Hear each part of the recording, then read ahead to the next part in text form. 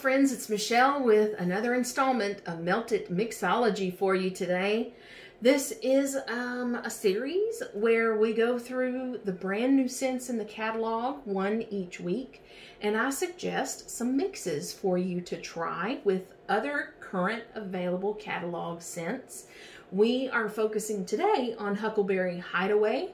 We have already covered, can I do it?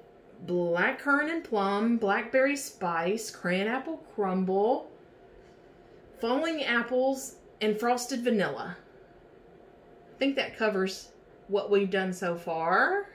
Yes. All right. And so today's Huckleberry Hideaway and so on. We will do Perfect Day, Sips of Cider, Velvet Moon, all the rest of them, one each week. So today is the focus.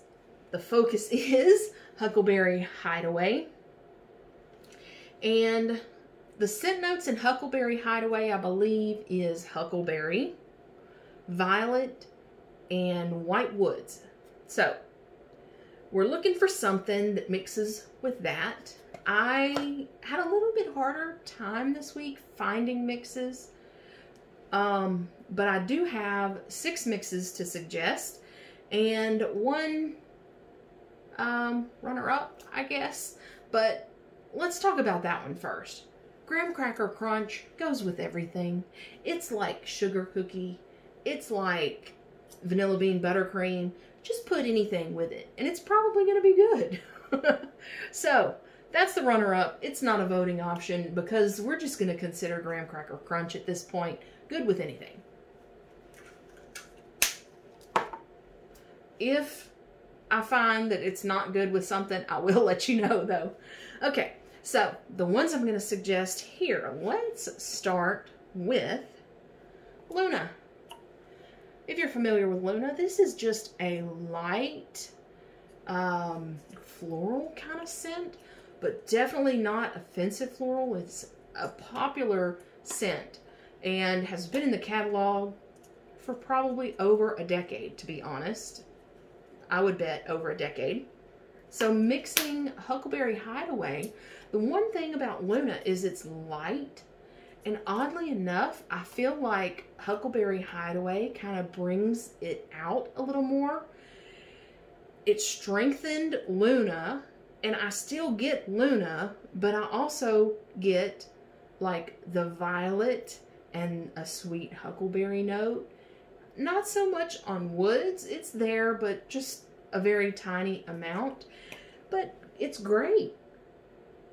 Yeah, it's I think Luna kind of helps bring out the violet, and the violet brings out the Luna, you know, and adds that sweet huckleberry note in there. So, yeah, that's my first suggestion.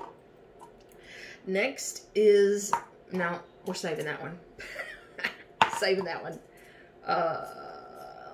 Cashmere and corduroy. That's what we'll do next. Just my messy handwriting, nothing fancy to see. Cashmere and corduroy. Okay. So, cashmere and corduroy is kind of a warm, cozy, almost body care type scent. And mixing the Huckleberry Hideaway with it kind of cuts down a little bit of that like body care note. But at the same time, it adds like a warmness and a depth to it. And it makes a nice kind of warm, cozy scent. I don't know that I specifically get huckleberry from it, but it's just like a warmness that it adds. Recommend that one. Next, I have a feeling a bunch of you are going to love this. Cider Mill. What? Yes, I tried melting with Cider Mill. I've probably tried several, actually. So, to me, Cider Mill is really spicy. If it's spicy for you, mix it with some Huckleberry Hideaway. It kind of cuts that spice. Not that it's completely gone. It's still there. It's still noticeable. But it's got that sweetness to it now from the huckleberry, which I think kind of rounds out the scent, honestly. It makes it more than just a pumpkin apple spice scent, which you can get anywhere, right? Yeah. Kind of adds that sweet huckleberry note. I don't really get the floral, the violet, you know, from it. It just adds that sweetness from the huckleberry. Okay, next we'll do By the Sea.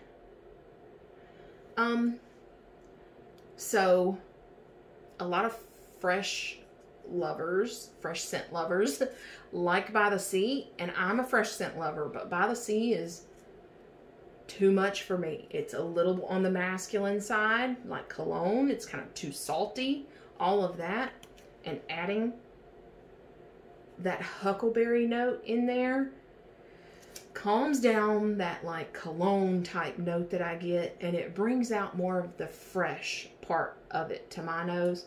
I guess because maybe that violet and that wood, and then it adds that sweetness. Again, yeah, very impressed. I'm probably going to be melting that the rest of the season. And next, we're saving that one last. White Amber Antique. Another heavy cologne, woody type scent, right? But add some Huckleberry Hideaway in there, and they are blending really well. They are getting along. I put here 50-50. You get 50% Huckleberry Hideaway, 50% White Amber Antique. So if the woody cologne note from White Amber Antique is too much for you, definitely give it a try with Huckleberry Hideaway. Yes, Huckleberry Hideaway has that woody note, but it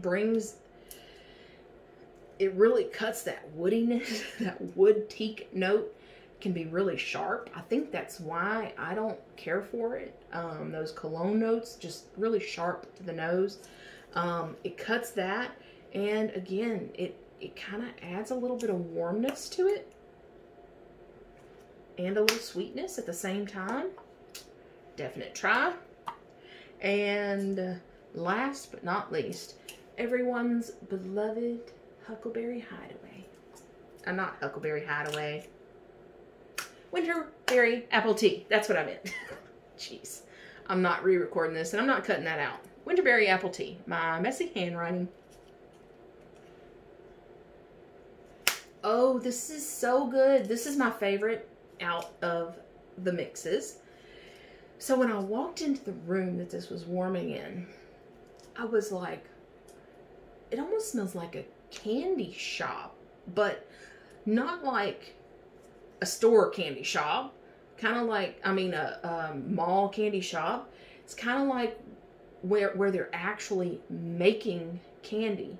It's kind of got that warm, sugary note to it. Like, wow. But it's warm. It's kind of still got that fall vibe, you know, going on in there. I don't know how else to explain it. You should try this one. Winterberry Apple Tea with Huckleberry Hideaway. All right, that wraps it up, and I will see you. When will I see you again? I guess Wednesday. Every Wednesday, I have the weekly meltdown, weekly wax meltdown, and next Saturday, I'll have the next installment. We will be going over Perfect Day. That one should be really interesting. I was trying to have these done like 2 weeks ahead of time, and I fell behind. So I haven't even done Perfect Day just yet. So stay tuned for that. And like I said, every Wednesday. Thank you all for watching. And let me know what you're most excited for trying down in the comments below. And I will eventually get some voting information to you so we can all start voting on our favorites in these mixes and crown the winner. All right. Have a great rest of your weekend, and I'll see you.